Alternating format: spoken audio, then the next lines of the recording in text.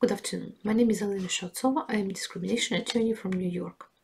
In today's Legally Speaking seminar, I would like to talk to you about new anti-harassment, sexual harassment policies adopted by New York State and New York City. What's important about these policies is that they extend their reach not only to the employees, but also to independent contractors and people who provide services to the employer at the employer's workplace. Also, the policies make it clear that sexual harassment is prohibited not only in the actual workplace, but also, let's say, during commute, during commute or during some social events that employer organizes. Basically, extend anything in any place that related to the employer's business. So what's happening nowadays is that every employer in New York State must provide training to employees regarding sexual harassment and must have a policy regarding sexual harassment. And there are certain requirements to that policy. For example, it has to have a procedure as to how an employee can complain about the harassment, where to complain, that the complaint will be considered, that will be a decision on the complaint. It's very important. So the training has to be interactive. It has to provide examples. That's also very important. Each employer in New York City, starting April 1st, I believe, 2019, will have to provide such training within 90 days to all new hires.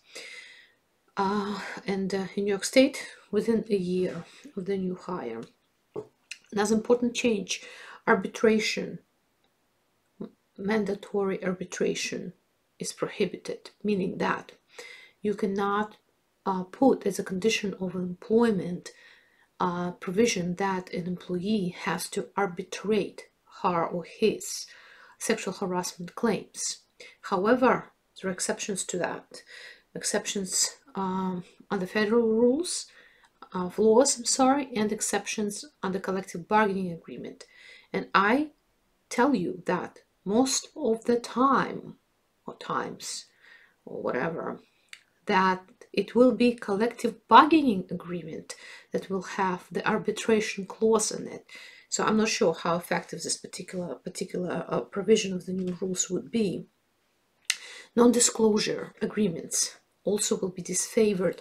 They cannot be a regular part of the agreement, of the settlement agreement nowadays. If an employer and employee reached an agreement to settle the sexual harassment claim, but it still may be included if it's an employee's preference.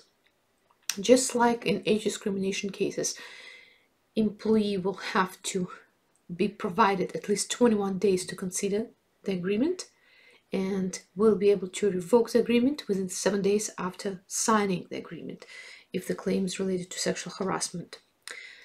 And that's, in a nutshell, what's happening. Now, important part is that these new regulations, they extend only to sexual harassment, but there are other forms of discrimination that are happening or may happen at workplace, and it's important to know that you still have rights under those provisions of law.